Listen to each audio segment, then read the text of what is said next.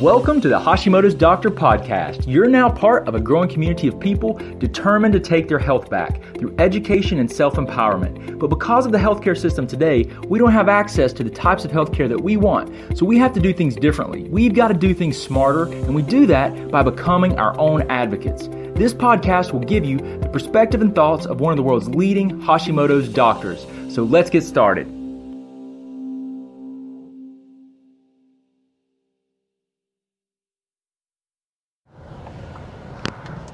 Hey guys, Dr. Shook here. I hope you're doing well today. In today's podcast, what I want to talk to you guys about is a very exciting topic that I think in a lot of ways has some, revolutionary applications. And one of those does happen to be Hashimoto's and thyroid autoimmunity. But this is just a super fascinating and interesting topic.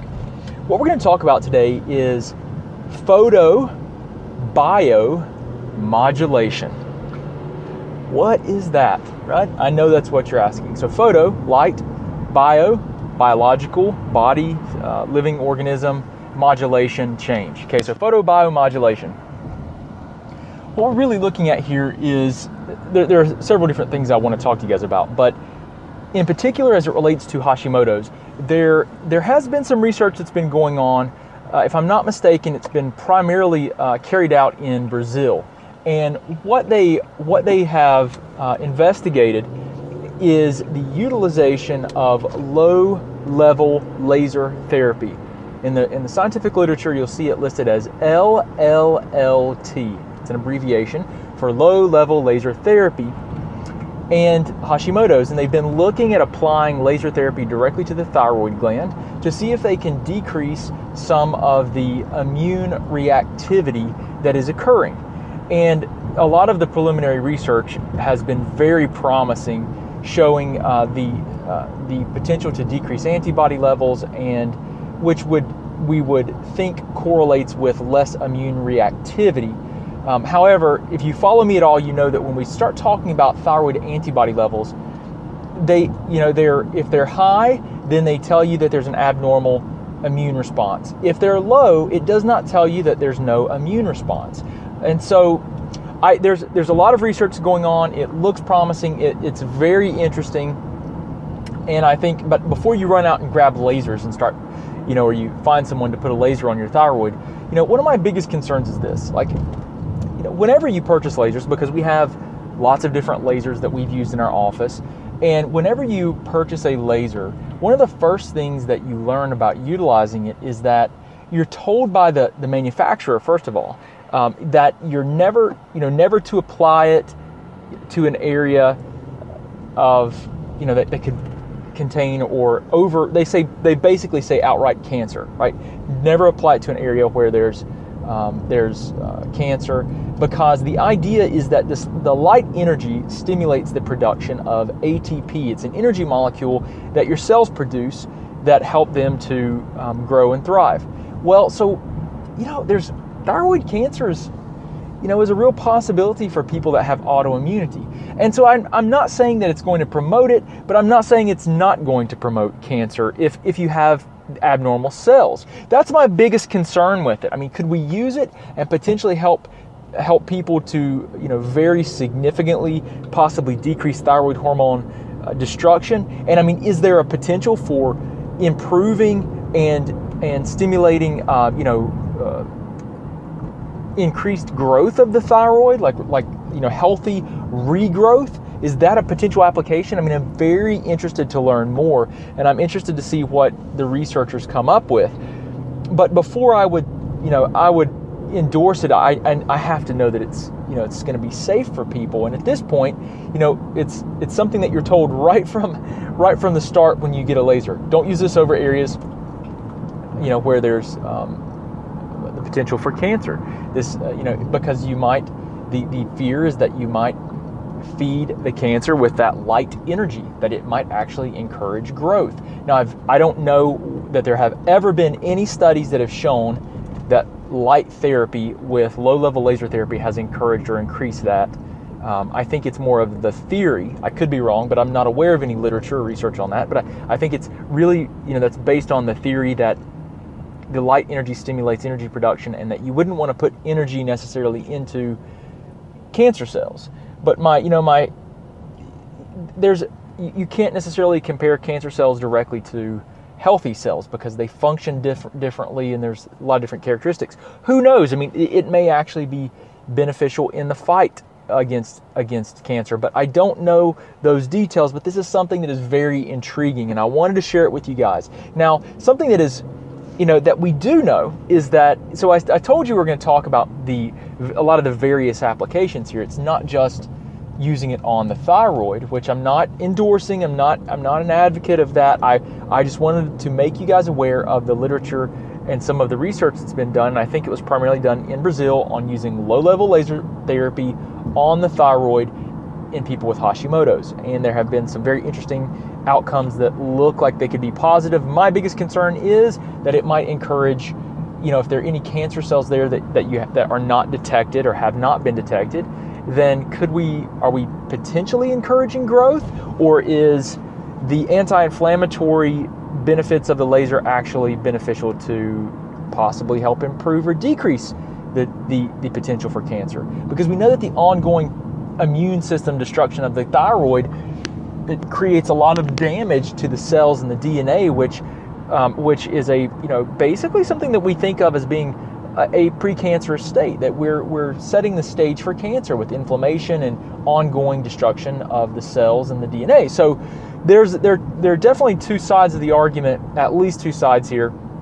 I don't know enough about it, but let's talk about some of the things that we are becoming more aware of.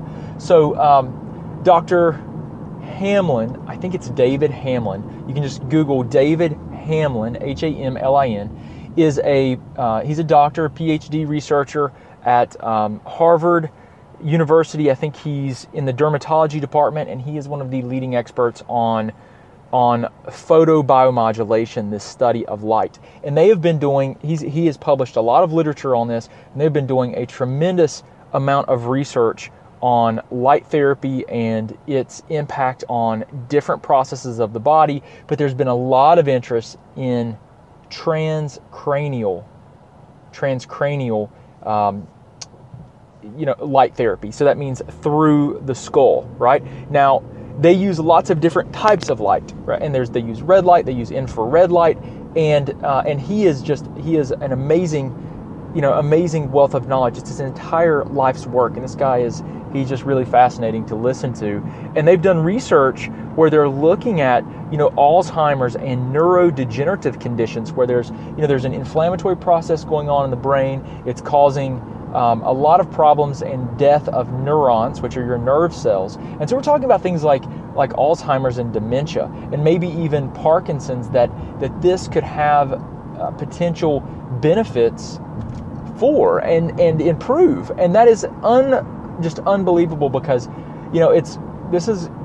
these neurodegenerative conditions are planned, they're projected to bankrupt the United States, that we would never be able to pay for them or care for the masses of people that are expected to have these problems. So we've got to do something about it right now, but this is a very interesting way to look at it, because one of the problems that we see is that a lot of the medications for these conditions are just they don't work very well. There's no home runs in Alzheimer's research for a particular medication. Now, there are some amazing dietary and lifestyle factors that have been, that have from a functional health model that have been observed and shown to really have some great promise. And that is something that that is definitely worth keeping in mind, that it's diet and lifestyle are critically important. Keeping inflammatory levels low and normal are important, but there are tools like this that we may be able to utilize. And Dr. Hamlin, I know that they have utilized some of these therapies on people that have Alzheimer's, and I've heard him in an interview comment on the significant changes. Now, how long it lasts, who knows? Everyone's going to be different, and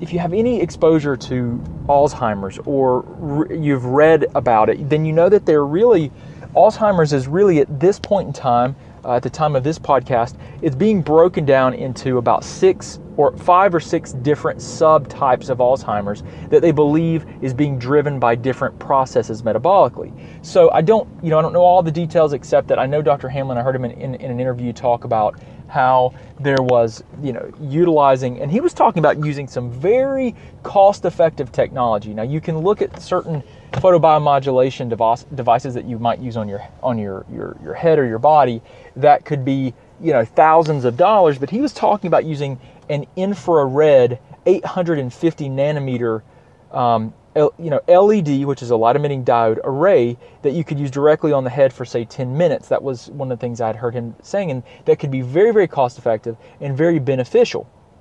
And he was actually said, a lot of people don't have money to afford these things.